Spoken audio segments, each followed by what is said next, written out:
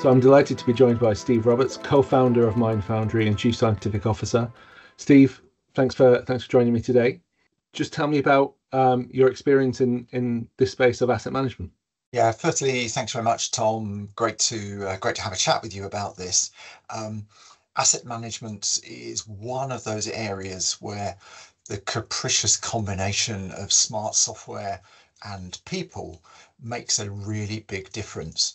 And we can't do good asset management with just one of those two things. We need somehow to combine deep domain expertise, which sits with people, and combine that with smart optimization, kind of on the fly data processing, and ways in which AI can look at this heterogeneous, noisy, dirty data from multiple modalities and pull it all together to produce a really good assessment of a situation, present to a person who is an expert on the asset, and the combination of the two just makes really good agile decisions. And I think that's an exciting space for human AI collaboration. Great, thank you. You mentioned data a few times. You talked about dirty data. What's your experience with data and how that and its role in supporting that decision making? I think, like many people who work in trying to get machine learning and AI to work in the real world, dirty data is absolutely everywhere. You cannot move and nothing is clean. It's gappy. Sensors don't do what they should. They drop off. They're poorly calibrated. They lose synchronicity with other sensors and beyond. So the kind of things that we're particularly interested in, of course, are maybe more traditional telemetry that maybe comes from structures, devices, and bits of engineering kit. But nowadays, the way in which we take data is much, much broader. So you can imagine having a camera, a video taken by a drone, a snapshot taken by a human operative looking at a particular asset. You could even imagine kind of esoteric things like hyperspectral imagery from satellites, seismic information from, say, trucks trundling over a bridge, and a whole range of things. Then the problem is, well, I've got all this data, but it just all sits in a different space. And how do you pull all this together so that you extract big knowledge from big data? And we talk a lot about big data and lots of it, but we rarely talk about that problem of extracting big knowledge. And that's really where Mind Foundry asset management really wins big. So Steve, you've got over a decade of doing predictive maintenance type techniques, and that was really the founding story of Mind Foundry. How does that data turn into a decision support tool or kind of assistant? So Tom, you've touched on really important words. It's about decision support. It's not about decision autonomy or taking decisions away from the experts who are the people involved with this, but it's about providing that level of support. So I think there's several things. Firstly, you need to understand what is actually valuable to experts in the field to help them make best use of their own observations and their own recordings and maybe their own scribbled notes. Doing that is just one part of the picture, and that's about that sort of human in the loop. But then it's about, as I mentioned previously, bringing together disparate pieces of information, no matter how scruffy and scrappy, bring them all together and kind of laying them on the table, if you like, trying to make sense of them, join them together so you get a coherent picture, not just of what has been with an asset and what is right now, but most importantly, to be able to forecast and make predictions about where that asset might be moving in the future. That's really, really important, because in a world in which we don't have the luxury of being able to maintain absolutely everything as often as we would like, you have to prioritize. And that prioritization must be informed on the basis of evidence that comes from the data. And again, that's the kind of things algorithms are really good at doing in conjunction with people. And how do you see from a user interaction perspective, what does this look and feel like physically for the asset engineer who's responsible for looking after 500 bridges? Yeah, I mean, that's a great question. I mean, firstly, what it looks and feels like is making sure that you work with end users. And I think that that's a first and foremost guiding principle. Mhm. So, Tom, all the work that you and the team have done on products such as Winwood have really put the user at the heart of everything that's done. And you go through trials of saying, is this of value to you? And of course, what's valuable to one person on one asset may not have the same value to another person on another asset. And I think Yeah. that's another critical component. So I think that value is sort of an interplay, a real-time dance between the user and the data collection and historic data. But again, that's something that algorithms are pretty good at doing. And the way, of course, we've always tackled that in Mind Foundry is to say algorithms should consolidate data, but they should be honest and humble. Humble Mm. in that they are proposing solutions which may or not be right, so the human operative can select the right decisions and the right solutions and the right way to view and gather information. But honest because they should be capable of taking that dirty data that we know is prevalent in engineering and making sure that they're honest in their appraisal of their uncertainties, and so on. And I think modern AI does some magical things, but where it really fails is it's just not honest enough. It presents us with a solution that we scratch our head and go, is that really right? And only after several rounds of investigating, are you sure? Does the AI backtrack and go, you're right, I'm not sure. I don't think I'm right Yeah, anymore. yeah. So we just try and avoid that by being upfront, honest, and humble. And that there's a load of nice kind of frameworks. And of course, we're not shy of using the absolute cutting edge foundation approaches to AI if we have the luxury of large amounts of data. Mhm. Oftentimes in asset maintenance, you just don't.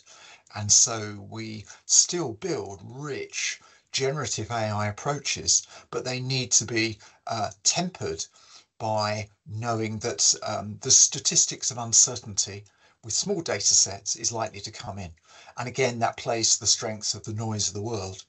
If your world is deeply uncertain, you need to bake that uncertainty into every model you create until you have an overwhelming block of data, which is so rich in its knowledge that your uncertainty shrinks. Wouldn't it be wonderful if we always had that situation, but we rarely do in the engineering Absolutely. sector?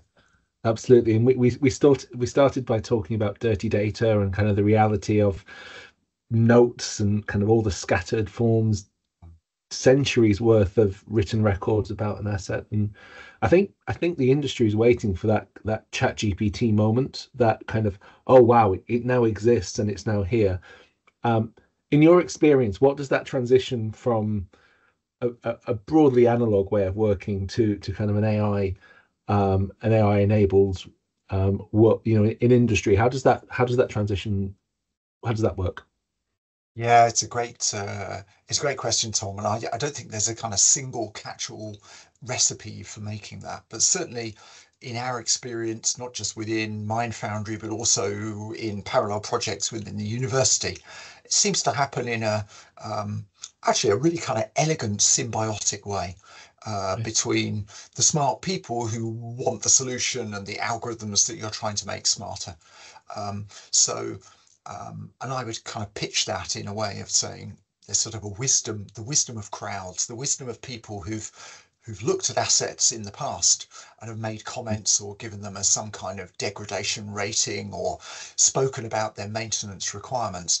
This is all still incredibly valuable information, even if it's not kind of digitized in a modern sense. And of course, we can still use all of this. Yeah. We just need to aggregate it in a very, very smart way. And fortunately, the mathematics of machine learning means that there are good ways of doing this.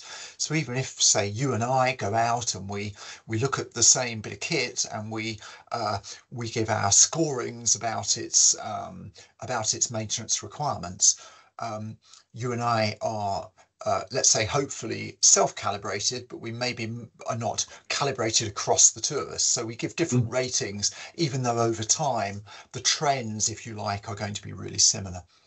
Then the question is, if you have lots and lots of these kind of records, are there ways in which you can combine them all so that you're extracting that wisdom from each individual, but you are anchoring it in a sort of a mutually calibrated way. And again, that's absolutely great. There are ways in which we can do that. So what you can then do is you start kind of, as you build these algorithms, you can start folding in machine intelligence and then making sure that you're feeding back information about asset maintenance, condition monitoring, and maybe some predictive maintenance back to the people who are actually working in the field. And slowly, the algorithms begin to get better and better, and they begin Mhm. to kind of mimic that deep domain knowledge that the people have got. And the people begin with that feedback to become better calibrated with one another. And, we've got Yeah. numerous examples across many different fields, from literally from astronomy to finance, including things in predictive maintenance, whereby that sort of symbiotic feedback loop means that everybody, given information, begins Mhm. to self-calibrate much, much better. And I think the critical thing there is everybody tries to do the right thing, people and algorithms, but it's about the feedback of the right kind of information at the right time. And as Yeah. we all know, feedback always helps us get better, whether we're people or whether we're algorithms. And the trick in all these things is making sure the right kind of information gets fed back. Brilliant, Steve. I mean, that just resonates so strongly, I think, with our users, that consistency is the key challenge that they have with all this data coming in, and we sometimes badge it as subjectivity, but ultimately it's different people, and it creates noises, and it averages Yeah. out at a portfolio level that the big numbers average out, so it works, but at an individual asset level we don't really know what's going on. So that's a wonderful insight about how we can self-calibrate over time with kind of this, again, human AI collaboration. Steve, thank you so much. Is there anything else you want to add before we finish? Uh, I think I'd just add that the role of AI across its enormous breadth, all the way from sort of the statistical foundations right the way up to the very largest vast models, is really beginning to have an impact in real engineering.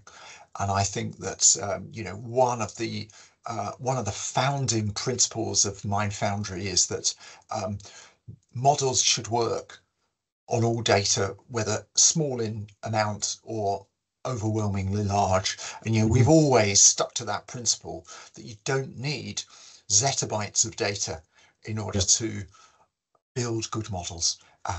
Models are good on the basis of what they have available, and that Mhm. means that right now, even though the industry is beginning to digitize and transform the way it collects data, we can still use the valuable knowledge that comes from engineers who've been looking at assets and trying to keep them up for society for decades and decades. So, I think it's a really nice time to be involved in the application of AI in engineering. Great. Well, look, really appreciate your insight, and thank you for your time today. Thank you very much, Tom.